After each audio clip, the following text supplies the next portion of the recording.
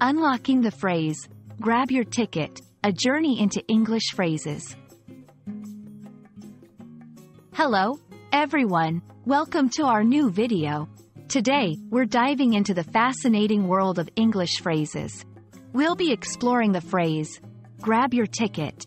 This phrase is more than just about tickets and grabbing.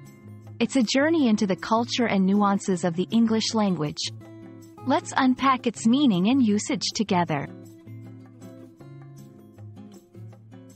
In this section, we first understand the literal meaning of the phrase. To grab generally means to take hold of something quickly or eagerly.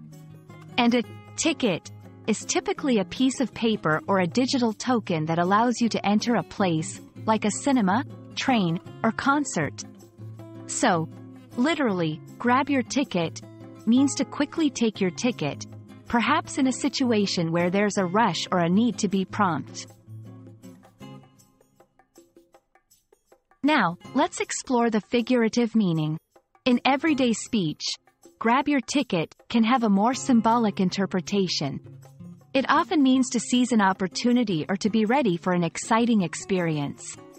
For example, if someone says, "The sale starts tomorrow, grab your ticket," they mean to take advantage of the opportunity, not to literally grab a ticket. Understanding a phrase is easier with examples. Let's look at different contexts where grab your ticket can be used. 1. Events and concerts, in a literal sense, when tickets are selling fast. 2. Opportunities, figuratively, when referring to a chance not to be missed. 3. Travel, both literally when boarding transport and figuratively, like embarking on a life journey. It's important to know when not to use this phrase. Avoid using grab your ticket in formal or serious contexts where the literal meaning could be misunderstood. It's best used in casual or motivational scenarios. I hope this video helps you understand and use grab your ticket in everyday English. Remember, language is not just about words.